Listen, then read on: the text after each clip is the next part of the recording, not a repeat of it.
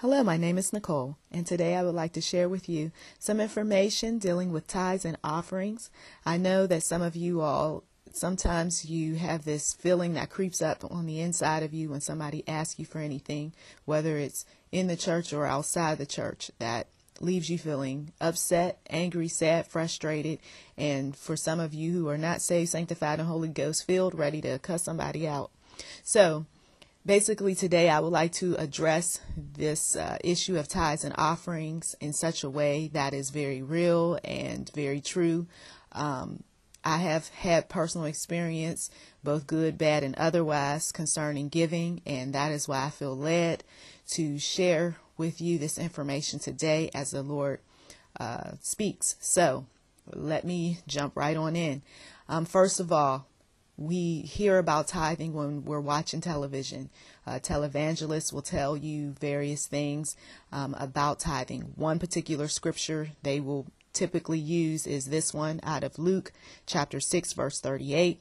I will give, and it will be given unto me. Good measure, pressed down, shaken together, and running over, will be put into my bosom. With the same measure that I give, it will be measured back to me.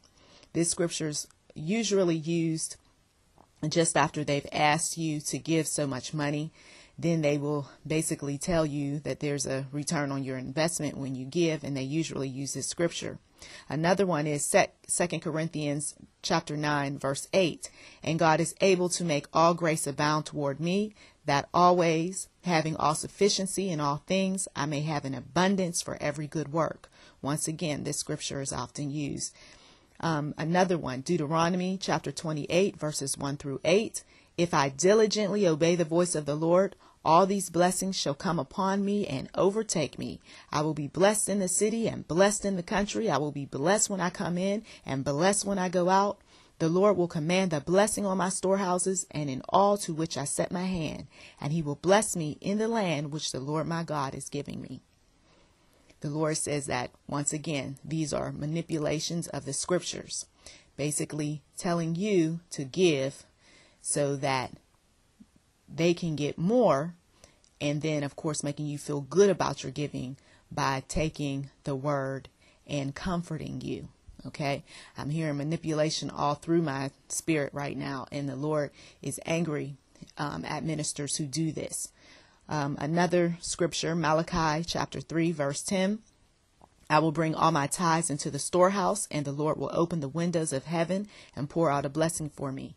Now, back in the day, storehouses were basically places where food was stored, meat, things of that sort. But nowadays, ministers will take storehouse and turn that whole word around and say church, specifically their buildings. And the Lord says that when we're giving to people. We're not giving so much to buildings. So what happens is that, let's say that there is a need that comes up in the church regarding the building. Rather than just stating that we need X amount of dollars to get this done or that done, some will use this scripture to hide the need, because the money is not really going toward the need, so to speak. It's really going to pay people's salaries and things of that sort. And the Lord says that they will use his name to cover up where the money is really going.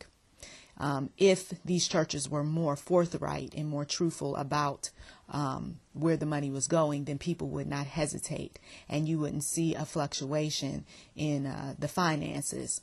But those people, unfortunately, worship leaders and ministers and pastors' wives and so on and so forth, will hide behind these scriptures to basically get the things that they want.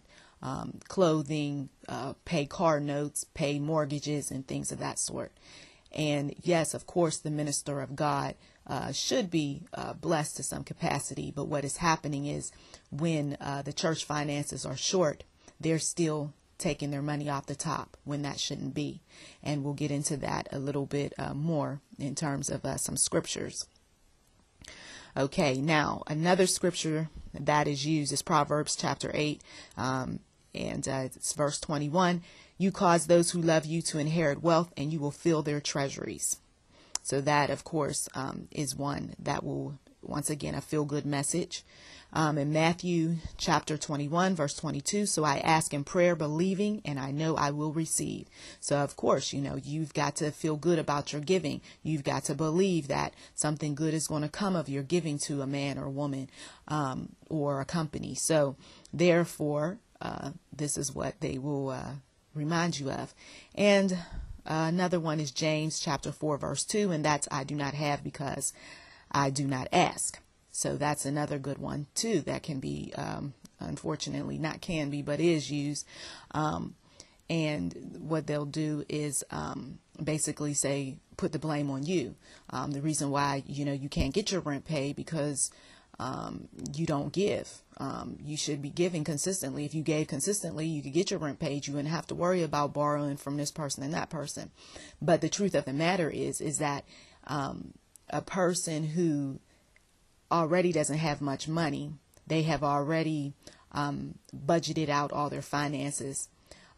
It's not an issue of because they didn't give to the church is the reason why they're short on their rent. Usually it's because they, had an unexpected expense that came up and it needed to be, their bills needed to be met. So this issue of putting guilt trips on people and blaming them and saying that maybe God is not with them and things of that sort because they don't give money, that's absolutely ridiculous. But our people, and some that are listening right now, are in bondage because of this. The Lord is not that kind of God. The one true God in the Bible is not that kind of God. He is not going to tell you that the reason why you are coming up short when it comes to getting your rent paid and food,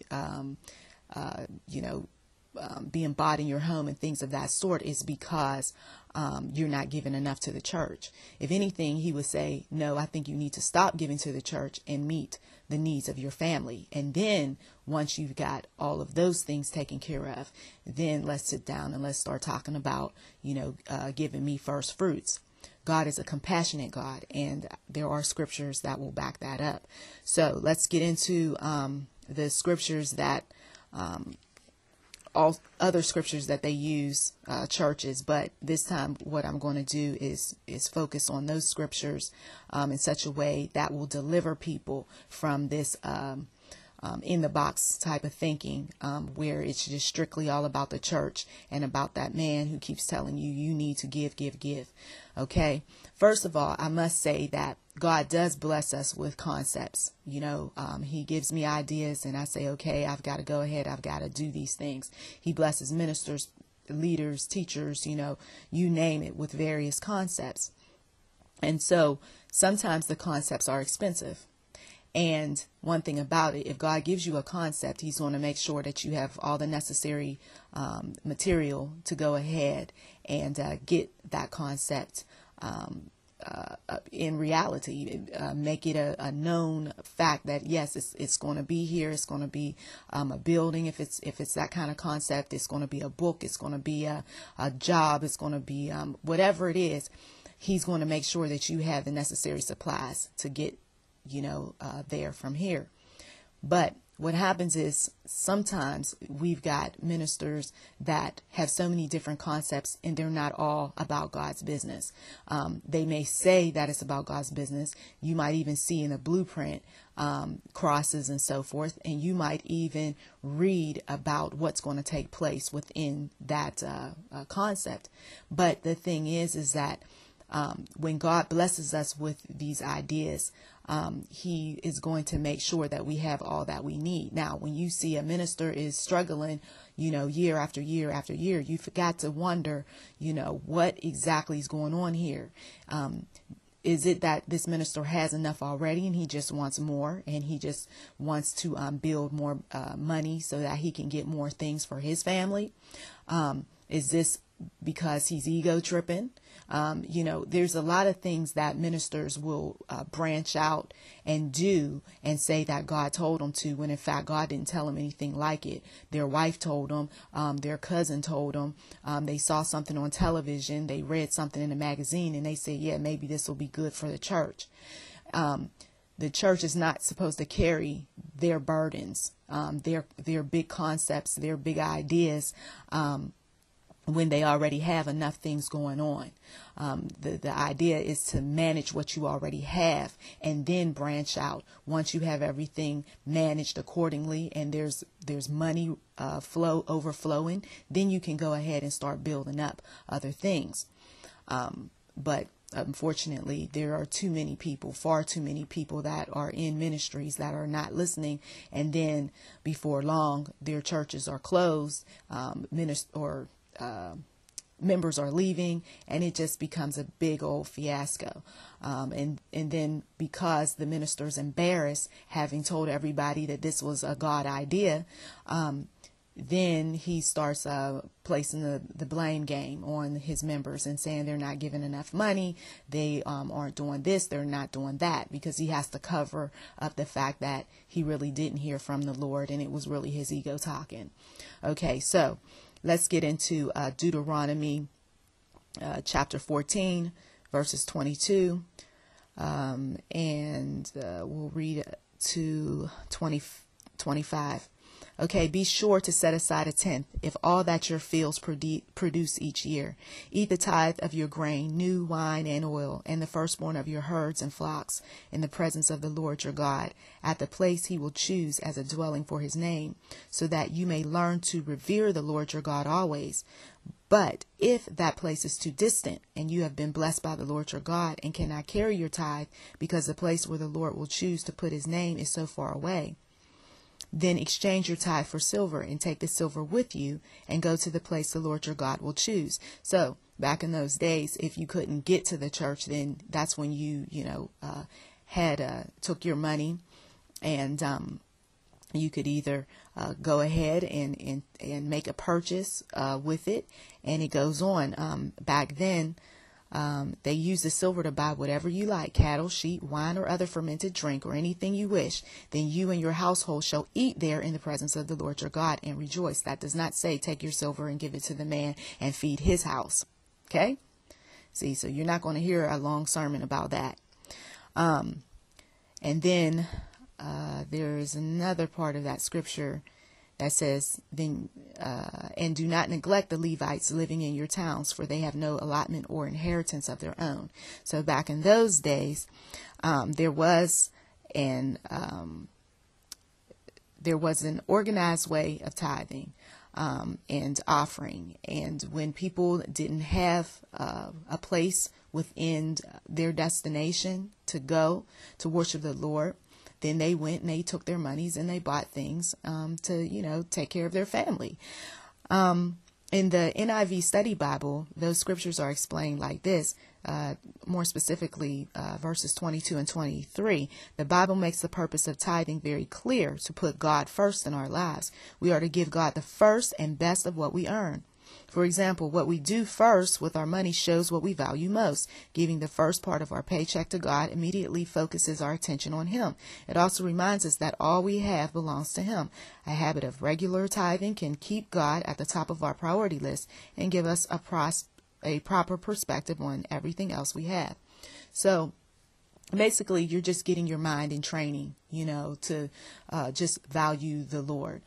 We value money. We know that money does various things to help us. And so what the Lord is doing is He's basically reconditioning your mind in such a way that instead of looking at money as, the great, most important thing that you need to survive, He wants you to start thinking in terms of Him being the great thing, and the thing that, or not great thing, but great spirit that you need to help you survive.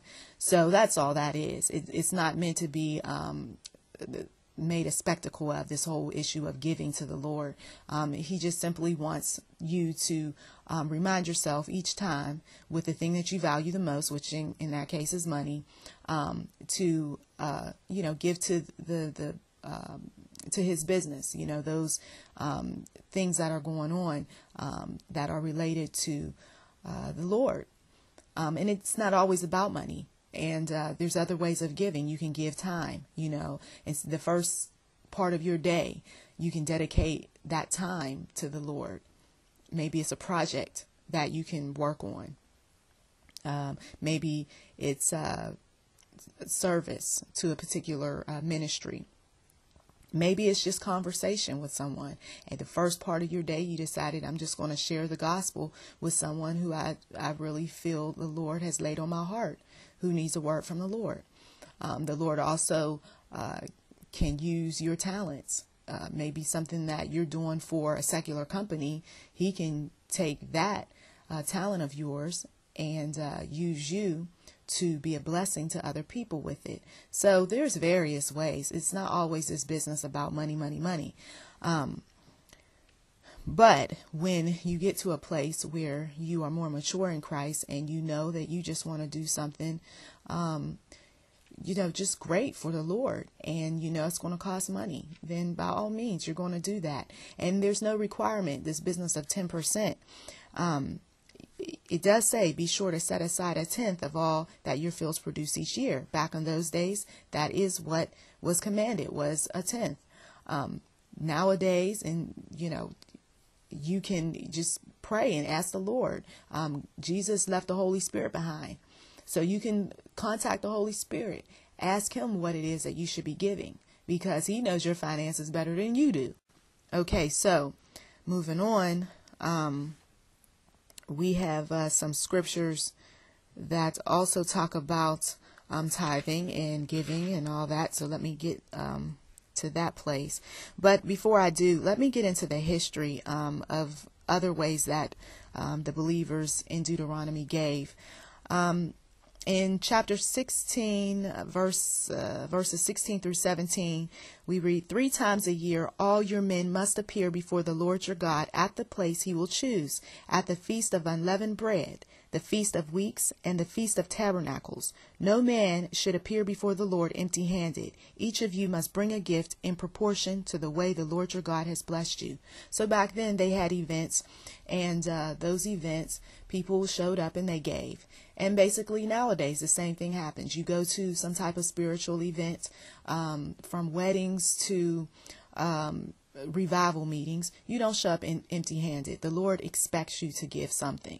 It's just how it is, because you know that it costs money to promote events, to make sure that everybody is comfortable at an event. So it's just common sense. I mean, you just make sure that you have some money with you when you show up.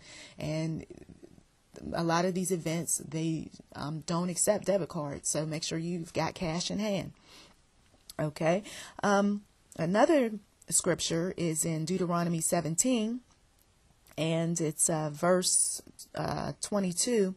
It says, do not sacrifice to the Lord your God an ox or a sheep that has any defect or flaw in it, for that would be detestable to Him. So back in those days, they gave animals, of course, as a sacrifice to the Lord. Nowadays, what we do is we give all sorts of things away. We give appliances, we give clothes, we give bedding, we give shoes, computers, you name it. We're giving something away to an organization, to an individual. Now, let me just tell you, the Lord doesn't want you giving defective things away. That's, if I give this away, I'm going to be blessed. You're not going to get blessed for a defective item that you're giving to somebody if you know it has a short in it. If you know that the hem of the garment is tacky. If you know that it's an item where it's just broken, and you know that the person is not in a position that they are really handy when it comes to fixing things. So that sort of thing, the Lord doesn't, if you're giving to His people, or you're giving to an organization that has been God inspired, you don't want to give defective stuff. Believers should know better. So if it's something that you think, well, maybe somebody could use it, or they could fix it, or what have you, then okay, then maybe you want to give it to an organization that you know they have the people that are around that can fix it. But if it's an individual and you know this person really doesn't even have the money to get the computer fixed that you are giving them, or you know that you could be putting their family at risk by giving them something that has a short in it, you don't do that. You don't do that. Okay, so moving on, let's go to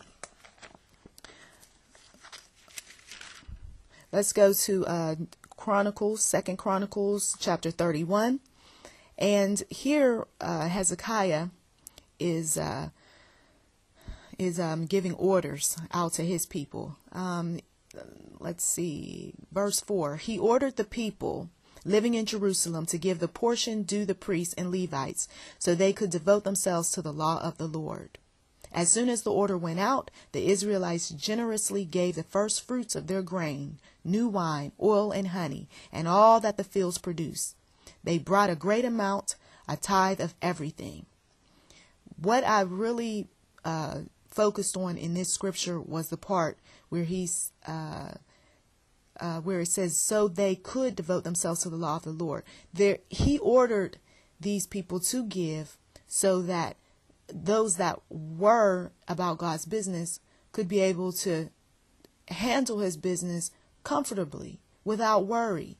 And when you know somebody is out here or, within your own family and they're doing some things related to God's business, it makes sense to give. It makes sense to give to their their organization or to their hobby or whatever it is that they're doing that's God inspired.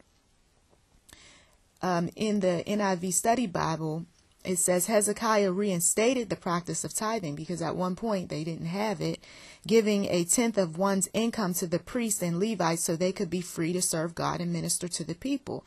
The people responded immediately and generously. God's work needs the support of God's people. Does God receive a regular percentage of your income? So when you're out there and you're doing all these things for the Lord, and I know that there is no serious income that comes from giving books away, giving toys away, giving anything away to anyone. There's nothing to be gained monetarily. So that's why you need people that are going to support you on these things that God lays on your heart. You need people to contribute stamps. You need people to contribute monies to buy ink cartridges, if you're in a publishing business, monies to help you if you're the type that travels here and there, gas money. You need people that's going to be behind you and support you on these things.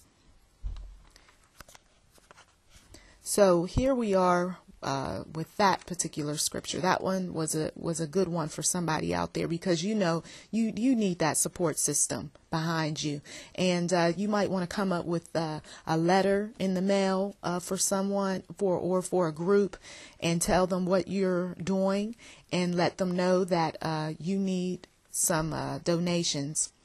Okay, that whole scripture that I told you earlier about I do not have because I do not ask in James chapter 4 verse 2, it's time for you to start asking. It's time for you to start asking, those of you who are about God's business. Okay, so 2 Corinthians chapter 8 verses 7 through 8. But just as you excel in everything, in faith, in speech, in knowledge, in complete earnestness, and in your love for us, see that you also excel in this grace of giving. I am not commanding you, but I want to test the sincerity of your love by comparing it with the earnestness of others. So Paul was trying to encourage these people to give.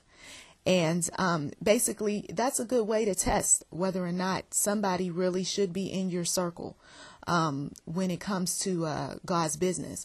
If they can put their money where their mouth is, then you know that they are definitely about supporting your God-inspired concept. But if they don't, then you know that that's one less person that you need in your camp. We have to realize that when we're walking this walk, that there are going to be times where the Lord is going to take us completely off course. We may have invested some money in something already and thought that the Lord was behind it, and then we find out that he really wasn't behind it. So before long, he takes us off course, and now we've got to get these people to rally behind us in what it is that the Lord wants done. So, you want to test these spirits around you. You want to see if they're sincere. And then you want to compare their sincerity with, those other ones within your group. And Paul, he was very wise in what he did. And when he couldn't do something, he made sure that he had people around him that would go out there and, spread the gospel and do the things that the Lord wanted done. So when you're organizing, those of you who are organizers, here's a word from the Lord.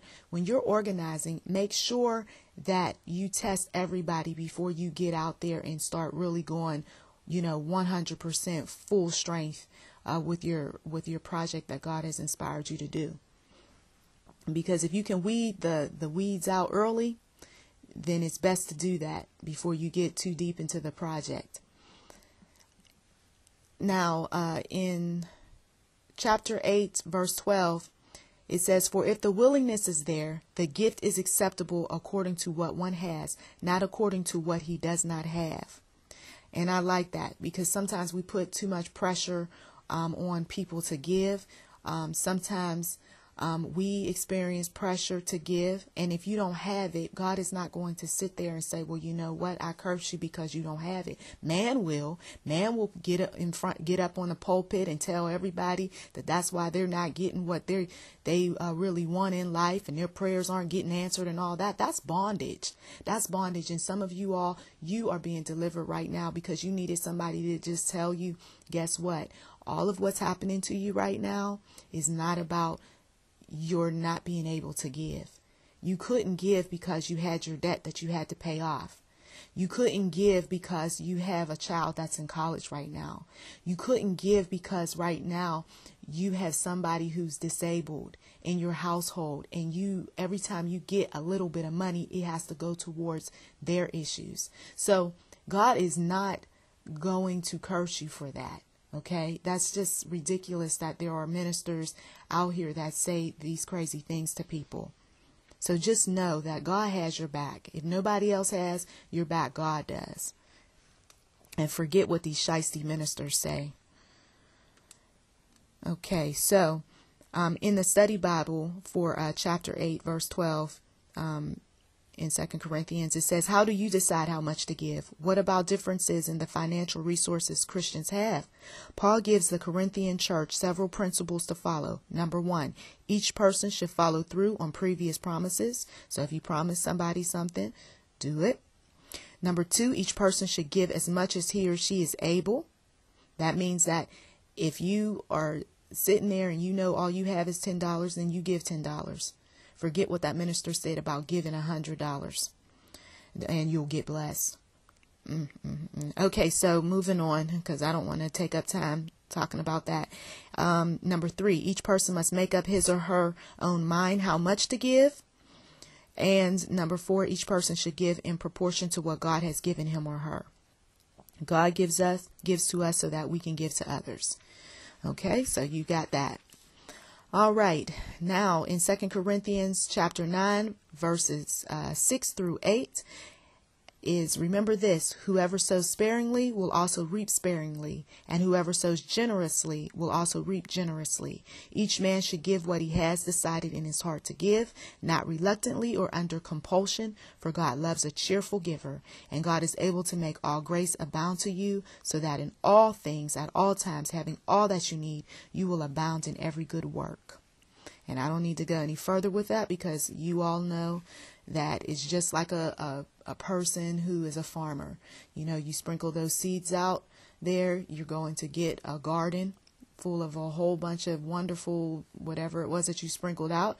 And if you don't sprinkle anything out, you know that you don't have a garden. So that's self-explanatory. Praise the Lord. Okay, so please listen to part 2 of this audio on tithing, and thank you for listening.